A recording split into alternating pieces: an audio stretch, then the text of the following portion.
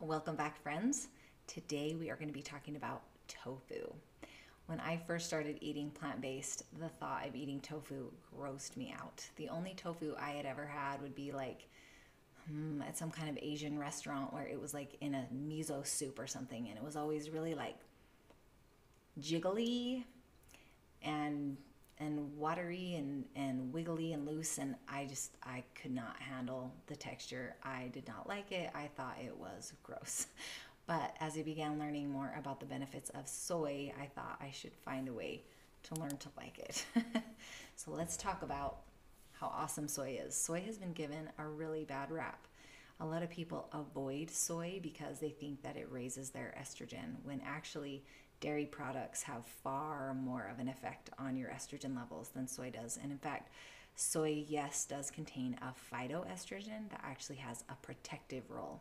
We have two estrogen receptors on our cells. The estrogen receptor that dairy links to promotes growth and inflammation, and the estrogen receptor that plant estrogens hook to, so soy, actually produces an anti-inflammatory and causes tumors to shrink. So soy is a really great thing to be including in your daily diet. So including more soy foods in your diet for women helps to regulate our hormones and protects us against reproductive cancers or cancers that are associated with our hormones. So breast cancer, ovarian cancer, cervical cancer, those types of things. It also is a really healthy plant protein. For men, soy has been shown to reduce the risk of prostate cancer, and a lot of men worry that if they eat soy, it's going to mess with their testosterone. That has not been proven to be the case. It does not affect your testosterone, and again, healthy plant protein. Now, soy is really great for kids. It's a really healthy alternative for kids who have some common food allergies. It's really rare to have a soy allergy, and if your kid does have a soy allergy, they generally will outgrow it by the age of 10. It's very protective for them as well, to protect against cancer, and introducing soy foods to young girls actually helps them with their menstruation and to have healthy hormonal regulation as well. So plant-based doctors who study the reproductive system encourage girls to be introduced to soy products early so that it can really help them throughout their lives. So these are some ways that I have found that I actually enjoy eating soy, and yes, even tofu. So I buy the Silk brand of organic unsweetened soy milk. I use it whenever I want like a creamy kind of thicker milk in, sometimes you'll like make an Alfredo sauce, or in my baked goods. I also use it on my cereal, and I just drink it sometimes because it tastes good. I know that soy yogurt is a common thing. I don't eat a lot of yogurt in my home, so I actually haven't tried it, but I've heard great things about soy yogurt. If you eat a lot of yogurt, it would be great to switch over, or you can actually make your own in an Instant Pot. I have found some organic smoked tofu at my grocery store, and it is so good. So this was the first tofu that I really tried to make at home that I really, really liked. So what I do is I buy